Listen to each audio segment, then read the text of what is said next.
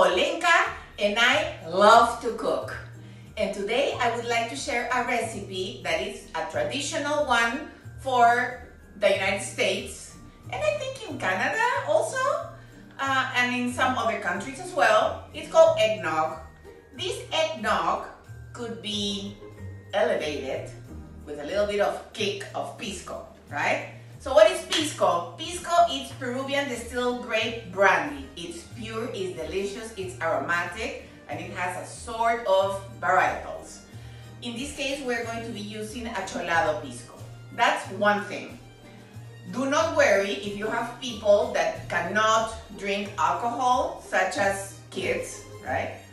Because you can make the regular version and then you can kick it for grown-ups that need some relaxation, right? Okay, so this is a recipe that you can make at home, and once you make it, you're gonna see that you will never buy again a box of eggnog, with all due respect to the industry. So follow me to watch the preparation because you're gonna love it. This eggnog version is a cooked one, so do not worry about raw eggs because they are going to be fully cooked at the end. I'm gonna show you how, so then you do not end up with scrambled eggs, right? So I got you. Our ingredients for our homemade delicious eggnog or Piscnog is eggs, sugar, salt. We need a little bit of nutmeg, cinnamon, vanilla, cream, and milk. And that's it. Step number one, we are going to combine our salt, okay, and sugar. And here we are going to beat all of this together with our eggs.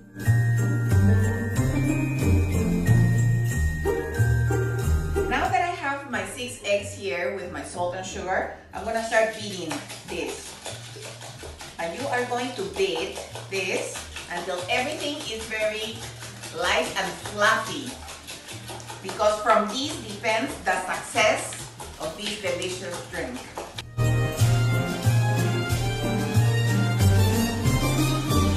Okay, my eggs, look how creamy and fluffy they are. This is exactly what you are looking for. Maybe we can take a closer look so that you can see how fluffy and frothy, this is what we are looking for. In the meantime, we are going to warm up our milk. We are going to warm it up over medium heat.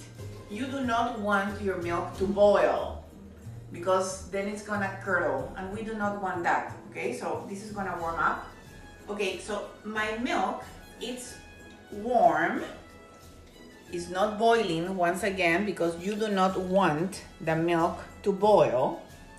And here we are going, now, here are my eggs, right? So here I am going to incorporate a little bit of this warm milk. Why? Because I want to temper my eggs so then they don't have a shock when they get in contact with the warm milk, right?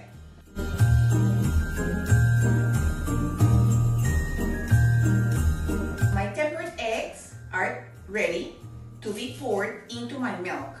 You need a whisk, and once you pour your egg mixture in here, you're going to start whisking for about 5 minutes until everything gets together, to the point when you pull your whisker up, you're going to see it coated, and I'm going to show it to you.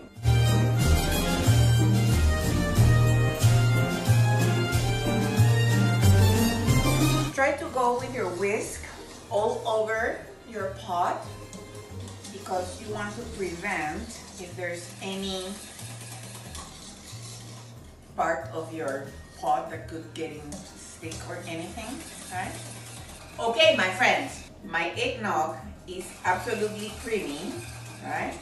The eggs are cooked, so this is a thick mixture. If you would like to come and take a look, this is thick.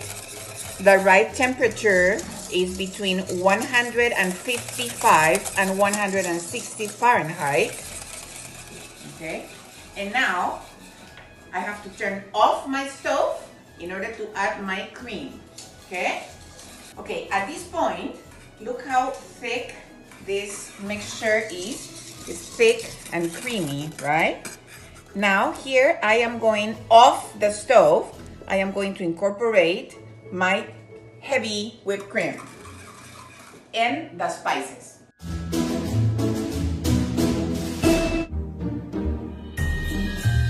This is so delicious.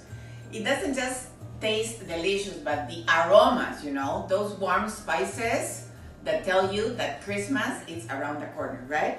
So now we're gonna pour it on into our pitcher here.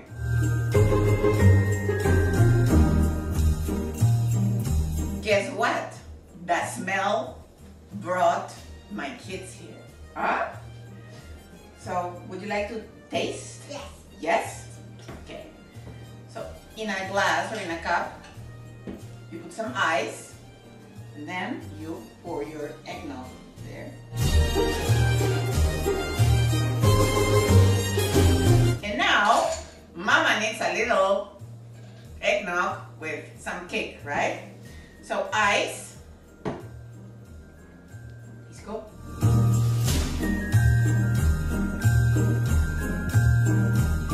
And now we're gonna mix it. Nice. And now we are going to say Cheers! cheers! Chin chin! Salud, my friends! Happy holidays! Well, my friends, this is a delicious, great option that you can make at home. I think we are happy, right? What do you think? I'm way too happy to say this is really good. Me too. Thank you so much for watching us. Thank you so much for following us. And remember, use your secret weapon. Use your Love. love. Always. Mwah. Hugs and kisses to you all. I'm sorry. Hugs and kisses to you all. See you soon. Bye-bye.